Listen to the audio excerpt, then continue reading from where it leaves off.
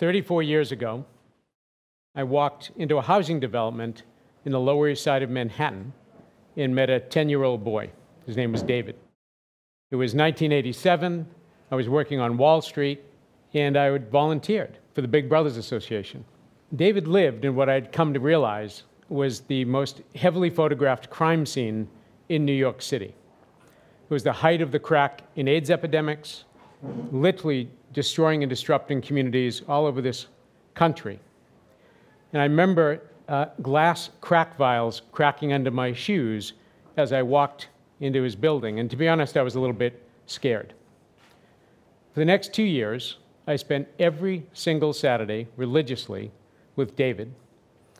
And what he taught me over those 2 years fundamentally changed my entire life. You see, David had all the motivation, the ambition, the ability to be successful.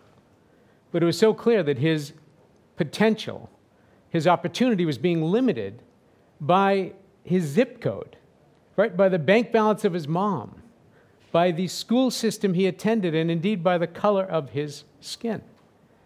Now, I remember his mom asked me to go to parents' night in his elementary school because she didn't speak English that well. So I was all excited. I had a suit on. I walked in. I said, "Hi, I'm Gerald. I'm here to hear about David. Can you tell me, how's David doing in class?" And I'll never forget, the teacher looked up. He scratched his head.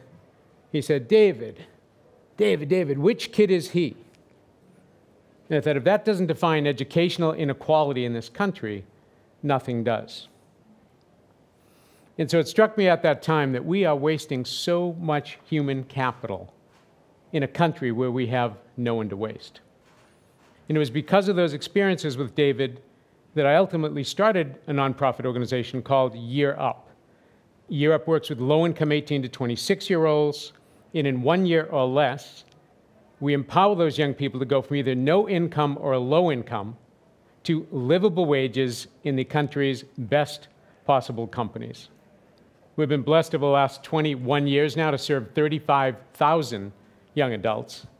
And I'm proud to say that we place more low-income young adults of color into the Fortune 500 than pretty much any other single institution in the United States.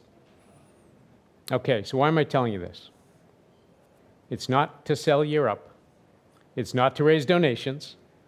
Although the reality is, as a CEO of a nonprofit, I spend pretty much every single waking hour doing those two things.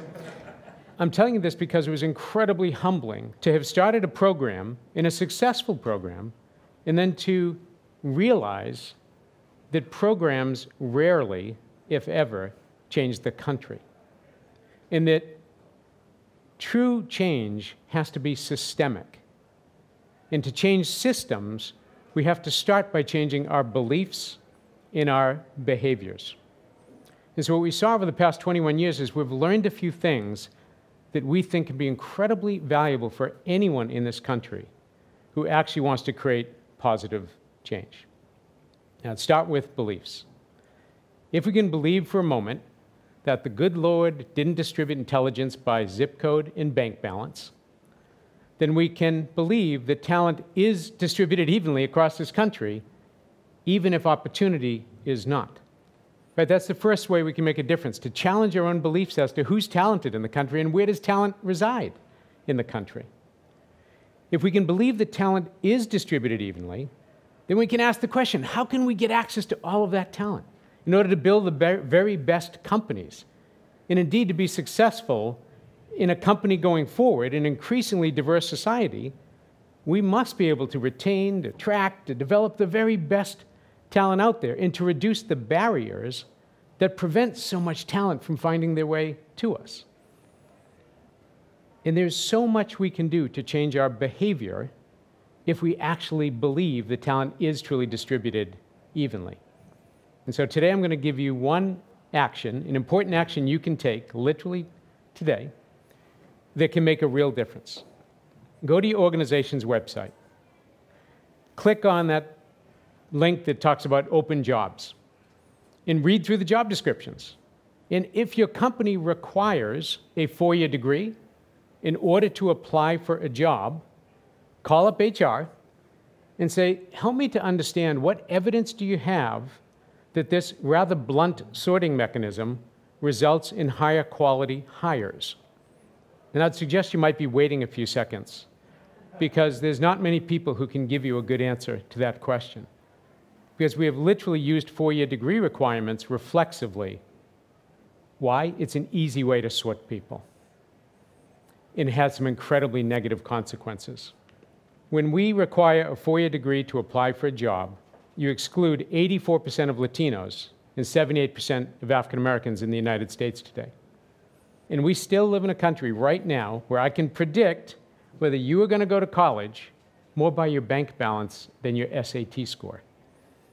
The traditional view of what it means to go to college is wholly inconsistent with the lived experience of the vast majority of our citizens. In fact, I bet you, like I, would be as kind of surprised to learn that only 9 out of 100 adults in the country have a four-year degree that they got between the ages of 18 and 22. 91 out of 100 adults don't.